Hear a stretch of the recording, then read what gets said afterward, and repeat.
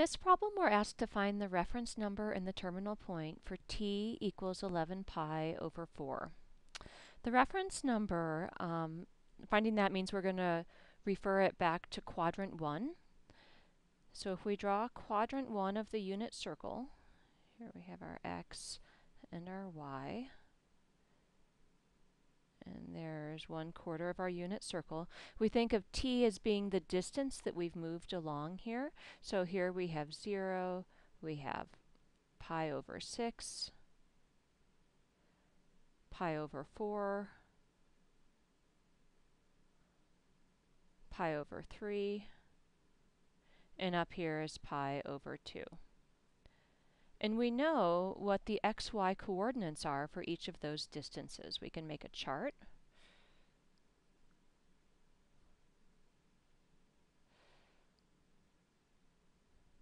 Starting at a distance of 0. The x-coordinate we can see here, we're going to have the point 1, 0.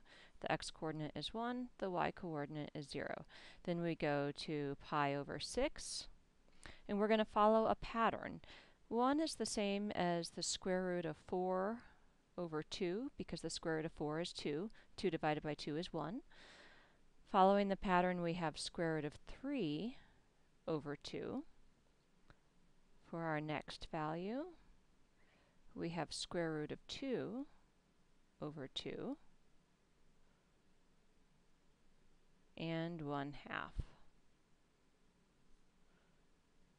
That was square root of 1 over 2. And at pi over 2, we're down to 0. We follow the reverse here. We note that the point up here is x is 0, y is 1. X is 0, y is 1. We have the reverse pattern. 0 is square root of 0 over 2. Square root of 1 over 2 is just 1/2. Square root of 2 over 2.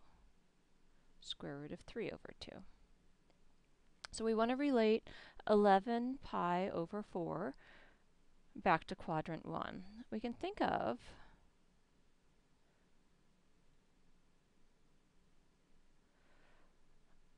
my strategy. We can think of this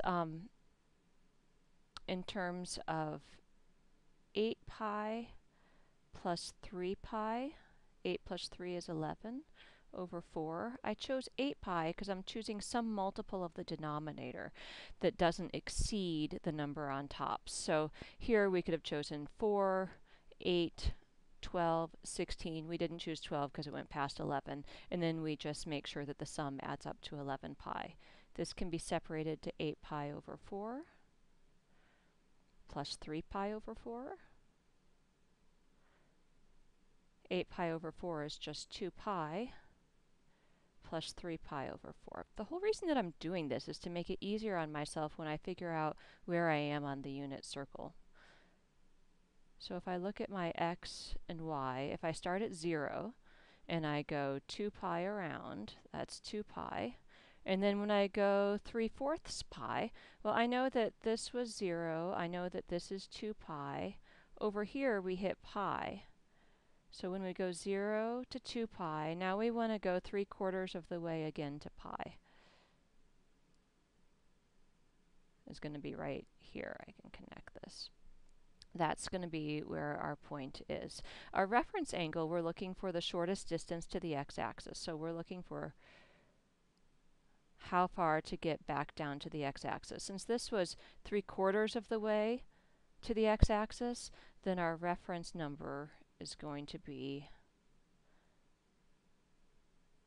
pi over 4. Now we know from our chart up here that pi over 4 corresponds to the xy coordinates square root of 2 over 2, square root of 2 over 2.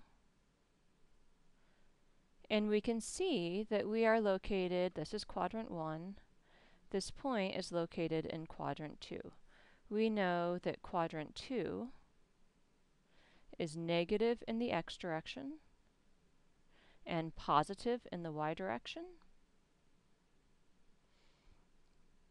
So when we do our final answer, we have to apply these signs. So our final answer is going to be negative square root of 2 over 2 and positive square root of 2 over 2. That is the xy coordinates for the terminal point. T bar was the reference number.